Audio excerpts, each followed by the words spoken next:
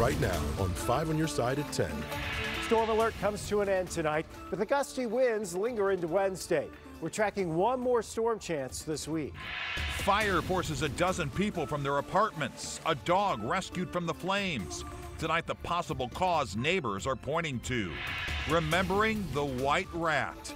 He brought Whitey Ball and a World Series championship to St. Louis. We wanted to win and wanted us to enjoy in St. Louis and bring another championship. He would just tell it like it is, but he was always right. Tonight, former players, fans, and baseball historians reflect on the life and career of Whitey Herzog. First tonight, the threat of severe weather is now over after a round of showers and thunderstorms moved through the bi-state earlier this evening. Good evening, I'm Mike Bush. Kelly Jackson has the night off. The forecast had us on alert today, but you can rest easy tonight. Let's get straight over to Chief Meteorologist Scott Connell with that Weather First forecast. You know, the breeze is going to stay up overnight tonight, but the threat of severe weather, that is not in our cards for the rest of the night into tomorrow. In fact, the thunderstorms that were off to our north and west, you can see them there from the St. Charles and from the Chesterfield weather cameras. We were watching those storms tracking northeast. They just really couldn't do much. That's a storm cell that actually went between Mexico, Missouri, and Centralia, Missouri, and that's the one that's lifted up east of Hannibal and is out of the picture now. Everything else is well south and east of us. We will remain quiet here through the evening hours, but there were some reports of hail and some wind damage reported today from those storms, but they were pretty isolated and mostly from that initial wave of storms that was out to our west around lunchtime. This is a big storm system, so it has a lot of wind wrapping around it, which means tomorrow we will be looking at breezy conditions once again, just not quite as windy as what we saw today. Breezy and mild overnight, then bright, breezy, and dry tomorrow. More storms are likely Thursday. We'll talk more about that, Mike, in a few minutes.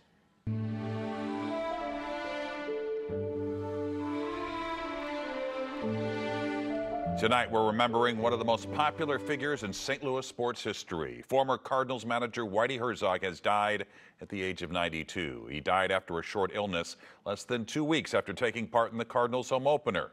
The beloved Hall of Fame skipper from New Athens, Illinois, managed the Cardinals for 11 seasons, leading the Redbirds to 3 pennants and a World Series championship in the 1980s. Sports director Frank Cusimano is here with more on the man who brought us Whitey Ball. He will really be missed. He really will, Mike. And all you really need to know about the popularity of Whitey Herzog is what happened every year at the bragging rights game. They would show governors, senators, and sports dignitaries on the Jumbotron. They would get modest applause. Then Whitey's face would pop up, and the roar was incredible. He was one of us. He grew up here. He liked beer and hot dogs, and it didn't hurt. He was also arguably the best manager in the league. He also had great relationships with his players. Maybe not warm and fuzzy, but professional and fun. He put in his style, which was based on speed and defense, and he let them go. It's amazing how long after their careers ended, he remains friends with them. Fished with him and hunted with him, but when you're a friend of Whitey, you're more of a psychologist just listening and observing and maybe asking a few questions within an hour if you can get them in.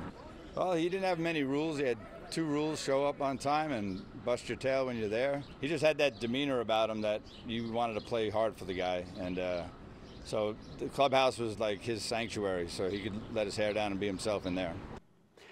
Even in his 90s, Mike, every night he would watch Cardinal baseball, and when we would have him on radio or television, I felt like calling the DeWitts and saying, you ought to hire this guy, because he's still the smartest baseball guy in our town. Right, and it was always, you learned so much just spending 15 minutes talking baseball with him, no matter what the era was. Yeah, and he never lost his edge. Yeah. You know, he always had just a point he wanted to get across that maybe nobody else had brought up. All right, we'll check back a little later.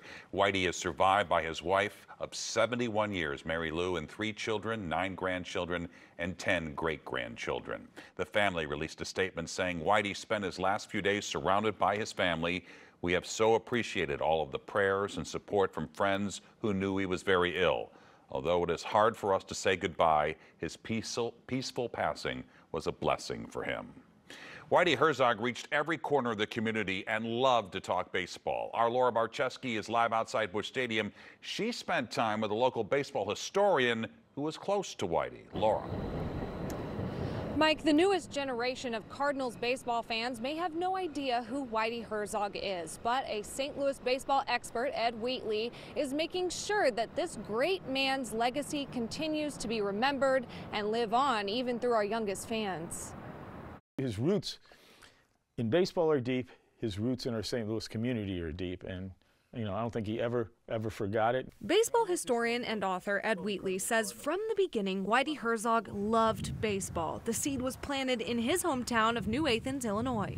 He wasn't Whitey Herzog then. His first name's Darrell. This is the game ball from the state championship. They lost to Granite City, but it's signed Relly Herzog. Later, he came into the name Whitey for his light blonde hair. Along the way, he watered those seeds of baseball knowledge as a player for different teams across the country. Made it to the major leagues. That in itself is an accomplishment. That eventually led him home to the St. Louis Cardinals dugout, where he blossomed into an incredible manager fans loved and the players wanted to go to bat for. But when Whitey got here in 82, it had been a long time since there had been a World Series, and then he energized this town. 82, 85, 87, but he energized all of baseball with Whitey ball. He retired in 1990, but didn't stop caring about the community and Cardinals baseball. He communicated with people, and they loved it. Making his legacy the perfect example for kids, detailed in Wheatley's book, Incredible Cardinals, and he certainly was. And that's why it's important to study and know your game, and whether it's even a ball player or you're just a regular worker or doctor, stay-home mom, stay-home dad, whatever. You work hard, that's the moral of the story of the book. Then you can be incredible too. But it takes, and Whitey was one of these guys that became incredible because of what he did to learn the game and how he functioned. Whitey's legacy certainly lives on here at Busch Stadium, in the National Baseball Hall of Fame, and of course, the Cardinals Hall of Fame. Reporting live downtown, Laura Barcheski, 5 on your side. Our coverage of the life and career of Whitey Herzog continues now on KSDK.com and on 5+. You can stream our 1990 special, Whitey, The End of an Era, on Roku or your Apple or Fire TV. Tonight, several families in O'Fallon, Missouri are out of their apartments after a huge fire broke out this morning. It happened at the Enclave at Winghaven off Interstate 64. Robert Townsend talked to those who had just seconds to evacuate.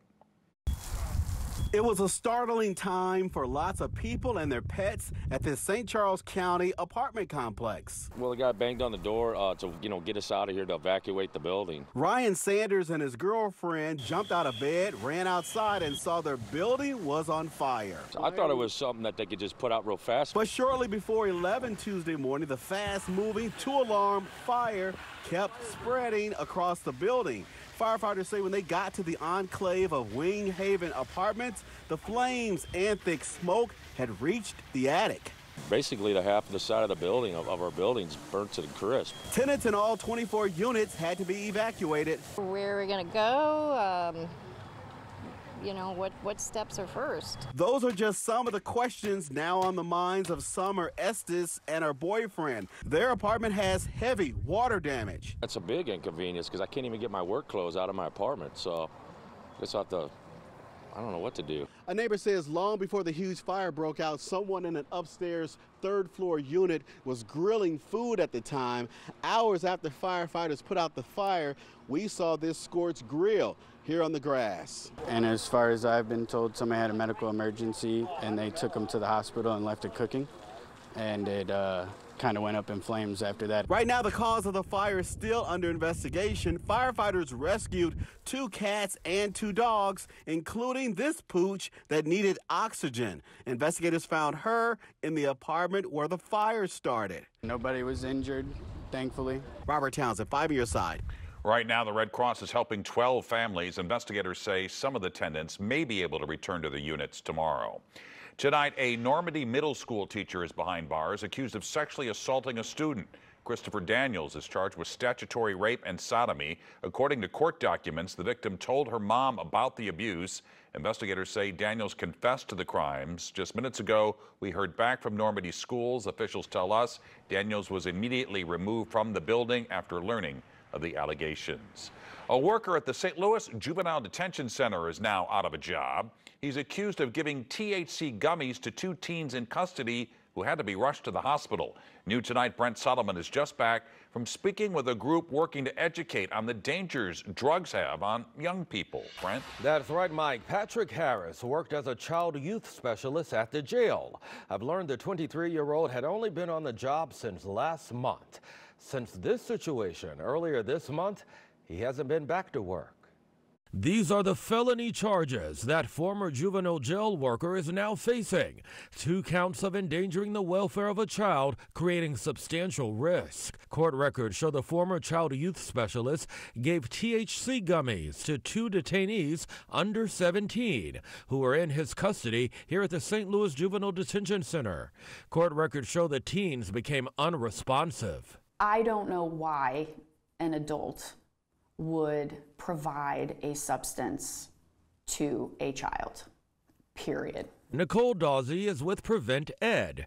The group just launched a campaign to help adults better understand the impact legal drugs like marijuana can have on children who cannot get them legally. It looks like the typical effects from getting high accelerated. So your heart rate increases pretty exponentially. You can get dizzy, you can get hallucinations, you can get really nauseous. For children, are those symptoms worse? Absolutely, young people can experience those symptoms at a greater rate than adults. The campaign, which hopes to soon go statewide, is called In the Weeds. And as a matter of fact, we get that all the time. Well, I'm not going to die from it, so it can't be that bad. Well, no. While you're not likely to die from a cannabis overdose, an overdose means simply putting too much in your system that your body starts rejecting it. That can happen when you're taking an edible and you don't feel the effects, so you take a little bit more, and you take a little bit more, and then all of a sudden it hits you like a brick wall. Those detainees are now out of the hospital. Prevent Ed is now working with youth groups to spread awareness. They've even created parent kits on how to talk to your children about weed. I've placed that info for you on KSDK.com. A convicted sex offender allowed to drive a school bus. The video captured him driving the school bus and her sitting on his lap while he abused her and while he was driving the bus. Tonight, the millions of dollars a Missouri school district is now paying a young victim's family. Today's storms raced across our region but didn't cause a lot of damage locally. The timing on the next round of storms and the changes coming behind them just in time for the weekend. New tonight, a Missouri school district is paying the family of a 7-year-old girl millions after a school bus driver pleaded guilty to sexually molesting her. Only on 5 on Your Side tonight, our Christine Byers reports on how this convicted sex offender ended up driving a school bus. In 1968, James Philpott was charged with indecent exposure. In 1972, he was convicted of assault with intent to rape, both in California. But the Crawford County R1 school district hired him anyway to drive a school bus in 2023. He was 72 years old. It's certainly incredibly concerning, to say the least. Grant Boyd represents the 7-year-old little girl Philpott molested 3 times between April 27th and 28th of 2023. The video captured him driving the school bus and her sitting on his lap while he abused her and while he was driving the bus. There was at least 1 or more other children on the bus each time. Did the school district ever offer any explanation to these parents and this family as to how this happened? Based on what we have and what we've reviewed, it indicates the school district absolutely knew about these convictions for these prior sex offenses before this happened to our client. There seemed to be some kind of indication given to the family by someone at the district that they were only looking at things that occurred in the last 20 to 25 years. Philpott pleaded guilty to child molestation, and he was sentenced to 15 years in prison in February. The school district paid the family a $3.1 million settlement this month. It's incredibly significant, especially given the protections that public entities enjoy under the law and in circumstances like this. There's no amount of money that can ever rewind the clock for a child sexual abuse survivor. But with this settlement, it will ensure that whatever this girl needs moving forward in her life, she will not have a single impediment to doing that. 5 on Your Side sent an email to the school superintendent, Cole Biasi, asking what is being done to prevent this from happening again. He declined to be interviewed and sent a statement which read, "The district is pleased that we were able to reach a resolution with the family involved in this situation. However, we are unable to comment further on this matter at this time." He also confirmed Philpott worked for the district for 19 months, from October of 2021 through May of 2023. What do you think needs to change to make sure this never happens again? There were other people involved in this situation that should answer some questions about why this happened. And he says laws need to change. I do think that we need to look at broadening the list of criminal offenses that automatically disqualify someone from working in the education industry with children. Christine Byers, 5 on Your Side.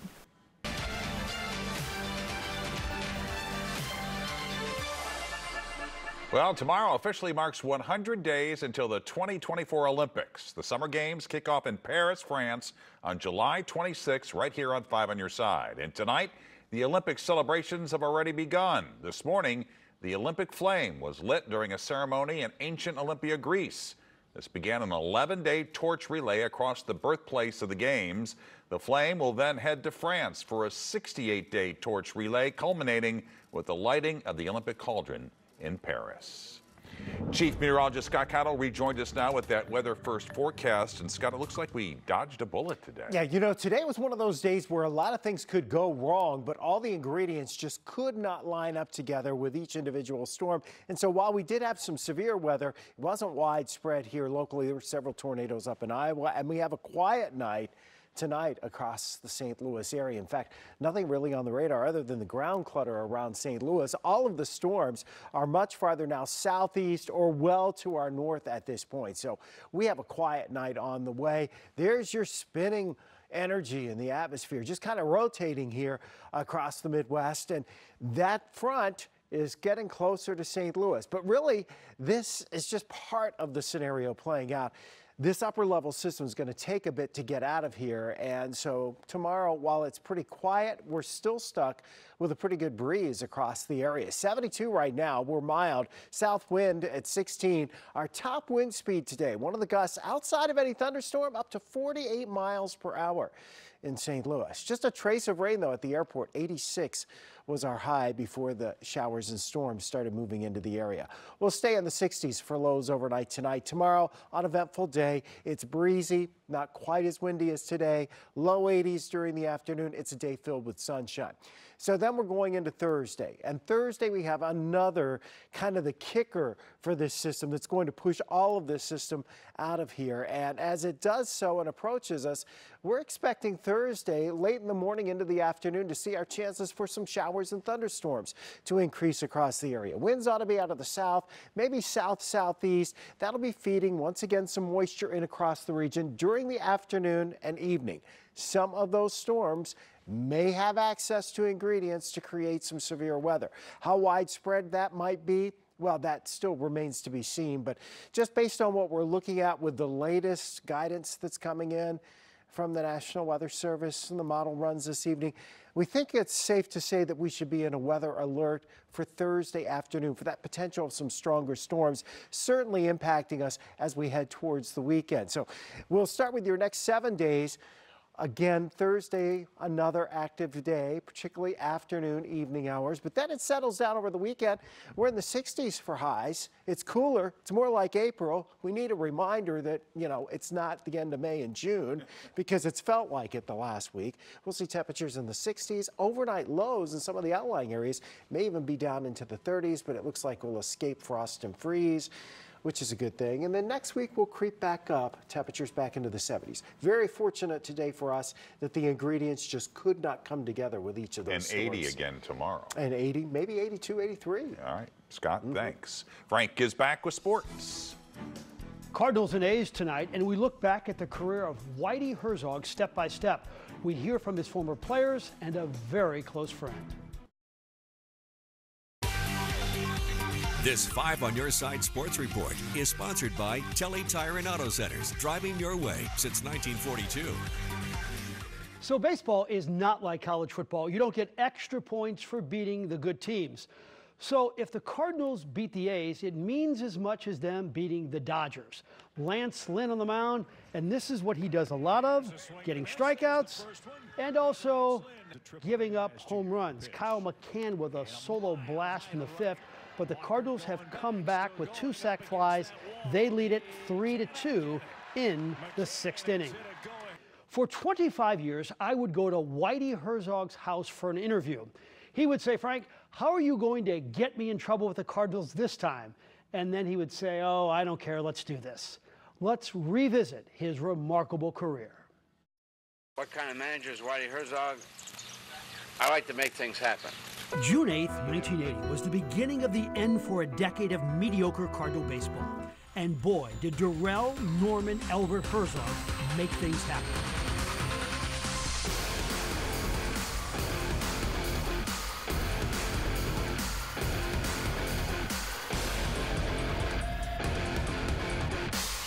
He left nearby New Athens, Illinois, for an 8-year big league career.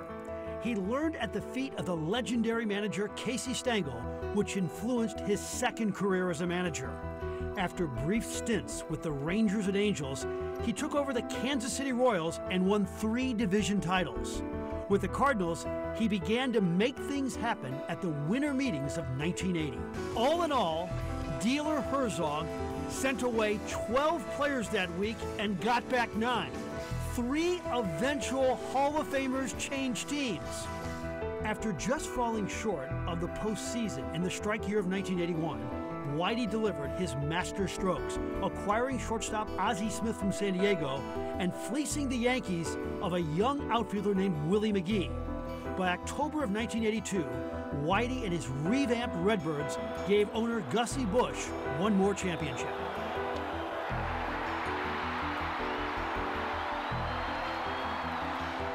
The Cardinals fell short of another championship, due in part to bad luck.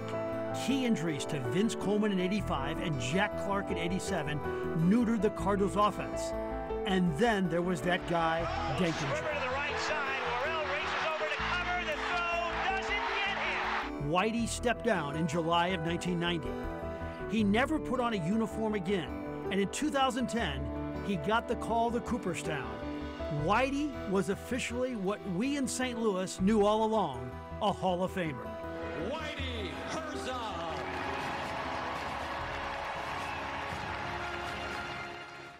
And make no mistakes, Whitey was beloved by his players.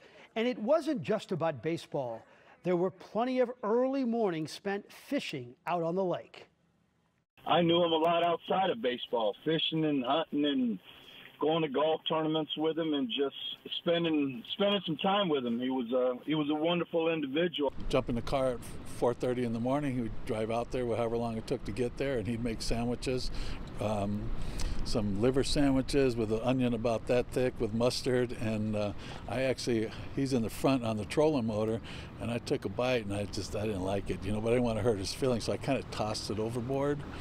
And then as we went around the little lake like this, we came back in there, went the sandwich floating by. Go home, drop me off, say go take a nap, and Mary Lou will have these ready for you in a milk container at your locker at the end of the game, frozen. So they're really good, fresh. Have your wife cook them up, and they were delicious. They always are, but we always had fun. And in this political season, we often use the phrase approval rating. Whitey's was off the charts, maybe the highest of any sports figure ever in our town. We couldn't go have an iced tea somewhere that 20 people didn't come up. I'd get up to go get him a drink and come back, and women were sitting next to him with babies, and he was taking pictures. He always said the iPhone was the worst invention because everybody wanted a picture, but he did it for everybody, and it was amazing. Yeah, if you've ever seen him in public, he was like a rock star. And it didn't matter age, because if you were the grandfather, you'd tell your granddaughter or grandson, that's Whitey Herzog, go up and get his autograph. And he had a complicated relationship with another great manager, Tony La Russa, didn't Yeah, he would always point out, well, Tony had a really big payroll. Tony had really good players, and Whitey didn't have that all the time. No, he didn't. There was definitely a little bit of a rivalry, but a definite mutual respect. Frank, thanks very much. We have much more on the life and career of Whitey Herzog on KSDK.com. You can just text Whitey to 314-425-5355, and we'll send you a link. We'll be right back. athletes aren't the only ones headed to Paris for the Summer Olympics. One St. Louis doctor will be going overseas working with the national track and field team. We sat down with her. We're going to hear her story Wednesday on Today in St. Louis. And then at 7 a.m., the Today Show is kicking off the 100-day countdown to this Summer Olympics in a big way. Tune in tomorrow morning as the plaza will be transformed into Paris with dozens of hopefuls sharing their path to gold with the Today Show team. And Mike Tirico, who will host the Olympics, will check in from Paris. And there you have it. 5 on your side at 10. The Tonight Show starring Jimmy Fallon is next. Start your day with Today in St. Louis beginning at 4 a.m. And have a great tomorrow.